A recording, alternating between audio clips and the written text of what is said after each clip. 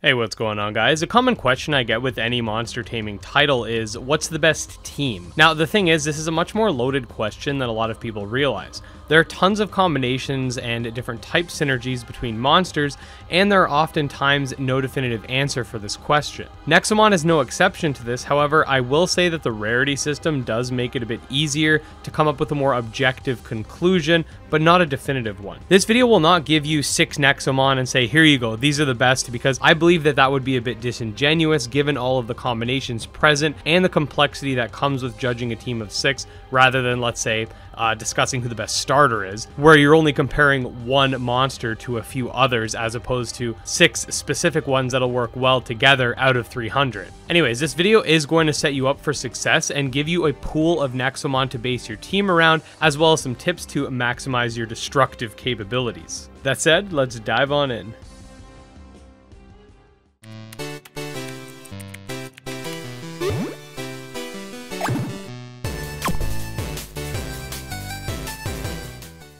Okay, so it's important to note that Mega Rare and Special Tier Nexomon are the cream of the crop. However, Rare Nexomon are also no slouch. I've explained the Rarity system multiple times at this point, so you can check out this video linked below for a more comprehensive look. That said, between the Special Tier and Mega Rare tier, there are a total of 14 Nexomon lines of 3, one of each type per rarity as well. Maintaining type diversity is very important as it'll allow you to deal with more situations efficiently. Something of note is that move diversity in Nexomon 1 is a lot more complex than that of Extinction.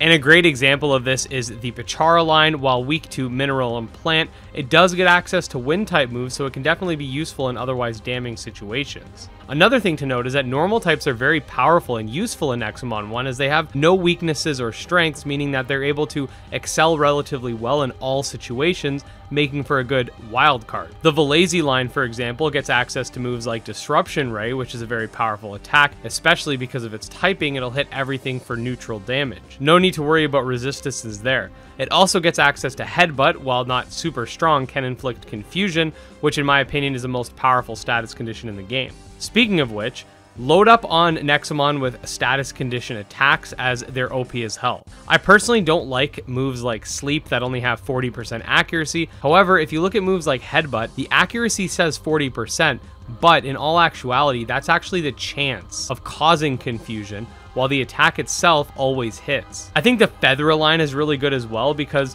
it gets access to moves like Turbulent Toss that can cause confusion and Mud Spray that can lower enemy accuracy. You can also use moves like Crescent Wings to boost your attack as well, and it even gets access to a sustain move in the form of Healing Current, allowing it to survive for those nasty revenge turns that the enemies get. In terms of type spreads, depending on how diverse the move pools are on your team will change how you want to spread your Nexomon types. There are 6 types total, plus normal, meaning 7. So if you do take a normal type, you'll be lacking 1 of the elemental types. Each elemental type carries with it 2 resistances, 2 strengths, and 2 weaknesses. So if you do decide to go without any normal types, you can actually create quite a clean spread. I think that having a healthy mix of status spammers, high power attackers, and Nexomon that use barrier moves is really important. Barrier moves are basically like the move Protect from Pokemon, except it lasts multiple turns. This will make it so that while active, you'll only take 1 damage from the next incoming attack, though you are susceptible to status conditions. An example of one of these moves is Rock Wall. The reason I say this is good is because it'll allow you to block incoming damage after knocking out an enemy should you set it up. This can further be used in conjunction with Confusion, so you get free turns to set those up. The Blizzo line is excellent for this. In terms of all-out attackers, I've got to say the entire roster of Mega Rare Nexomon have great overall stats, which get even better with every evolution. I personally really like the Fluzard line in particular due to its high base attack alongside moves like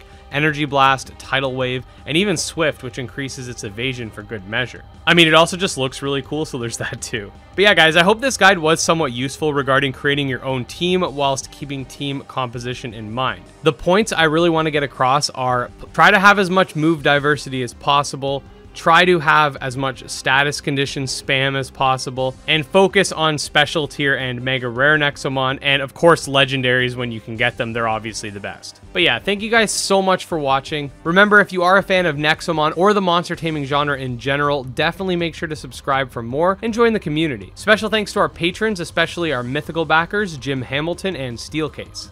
We'll see you guys next time. Peace.